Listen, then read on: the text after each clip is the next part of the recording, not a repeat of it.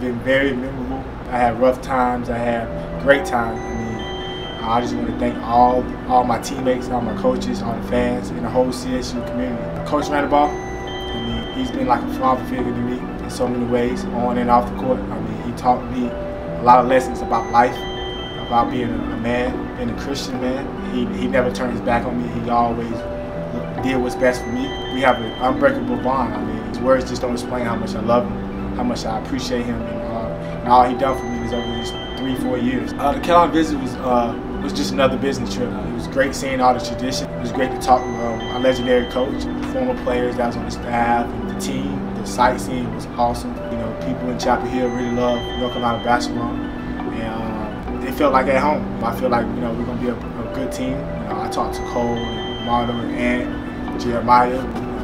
So I mean, we all on the same page, man. And I'm just happy to be part of the family. I'm just gonna bring confidence. I'm just gonna bring confidence to the team. You know, I'm gonna bring the swagger to the team, and also I'm gonna bring scoring. I mean, that's what they recruited me to do. So I'm gonna score. I'm gonna bring rebounding, and you know, of course, you gotta play hard. You gotta play defense. I'm a grad transfer. I've been around the block a couple times, so I just bring experience. Basically, just do a little bit of everything. We all got one common goal, you know, it's to win. We're gonna have a good culture, and we're gonna just try to win the championship. I dream about it. I mean, dreams do come true, but I mean, I feel like I can play at any level.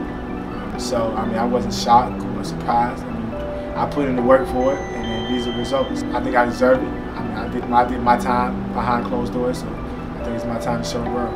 Everybody put the hype behind the UNC Duke game, but I think the game I'm anticipating the most is the national championship game. Mom, I miss you. I love you. I know you're proud of me. This is just a testament of how you raised me, and I just want to thank you. I mean, words can't describe how much I'm grateful and thankful for you, all the sacrifice you made for me and my siblings. I wouldn't be standing on my 10 toes right now for it if it wasn't for you. I'm just blessed to have you a part of my life. My name is Christian Keeling. I'm from Augusta, Georgia. I graduated from Charleston Southern, and I'm going to North Carolina next year. Look at it, look at it, look at it, look at it.